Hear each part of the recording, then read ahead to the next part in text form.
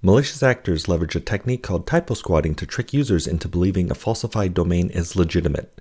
The fake domain can be used to trick users into visiting malicious sites or trusting an email that they have received. CrowdStrike Falcon Intelligence Recon provides the ability to monitor for when key terms are identified in newly created or changed domains. This can be used to monitor brands or identify when a fraudulent domain is being used. Let's take a look at how CrowdStrike's typosquatting capability works.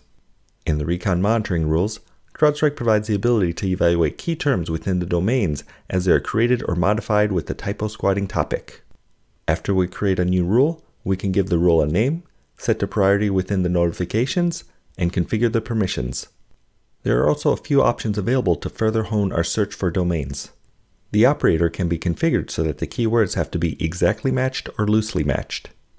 If the keywords are configured to be exactly matched, that means what it sounds like and the key terms will be matched exactly.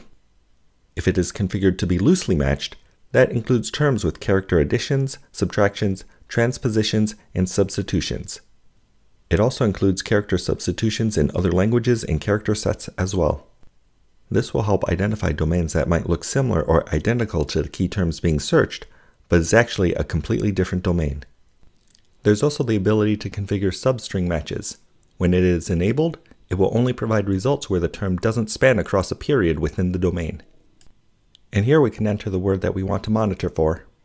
We can also add an AND condition as well as an OR condition to further refine our rule to identify multiple domains. After we save the rule, an email notification can also be sent out to notify you when key terms have been found.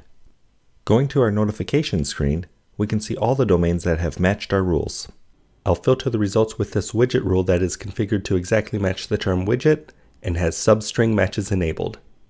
With that selected, it shows all the domains that include the term widget.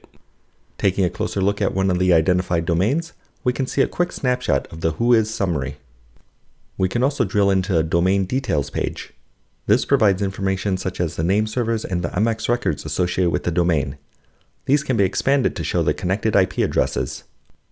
Also available are the detailed parsed Whois information, as well as the raw Whois data. Okay, now let's go back and take a look at the results from another rule.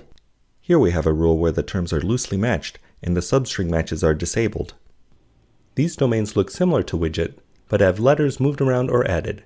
This can help find domains that are trying to impersonate other domains. For example, here we have a domain that looks like it's related to widgets.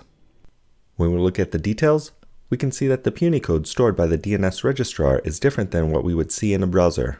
This domain is using a non-ANSI character set, so even though it looks like the characters WID-GET, when we do a search for that string in the browser, we can see that it only finds the rule name and not the domain. CrowdStrike Falcon Intelligence Recon with typosquatting provides a powerful way to identify when a domain is potentially being hijacked and allows you to take actions to protect your brand and your users.